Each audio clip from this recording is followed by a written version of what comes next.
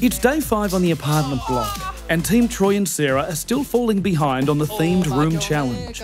They've only now just decided on their theme, the procrastination room. Now that we have a theme, you rip up the tiles in the bathroom and I'll go get the light fittings and the wallpaper. Beautiful. Procrastinate!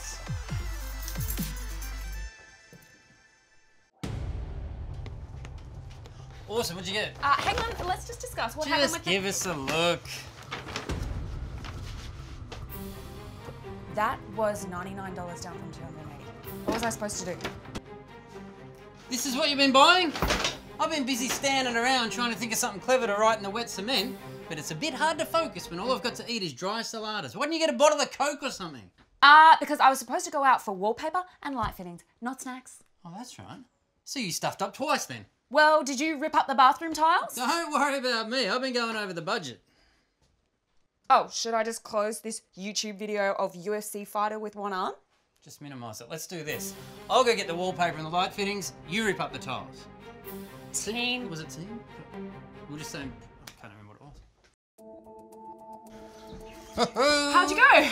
Killed it. I should have been in charge of this from the get-go. Steak, rum, $3 a kilo. Boom. What have we got here? Coleslaw. Hey-oh. Yeah, okay, this isn't MasterChef, dickhead. Did you get the light fittings?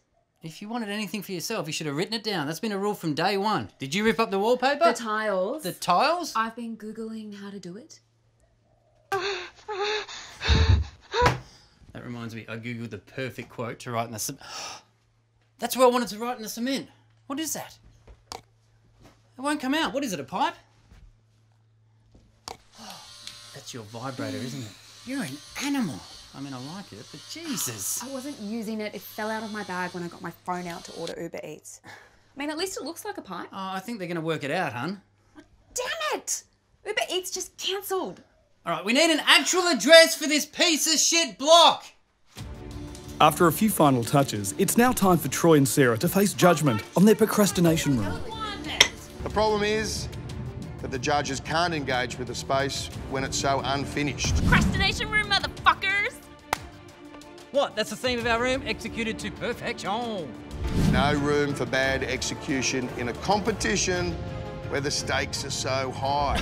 Speaking of steaks, the gas wasn't turned on for the barbecue, the plumbing's not on, can't even take a leak. And we had 3 Uber Eats deliveries cancelled because they couldn't find us. Whether it be leaks or deliveries not turning up or things like that. Of course deliveries don't turn up. You keep the address a fucking secret. It's ridiculous, Scotty.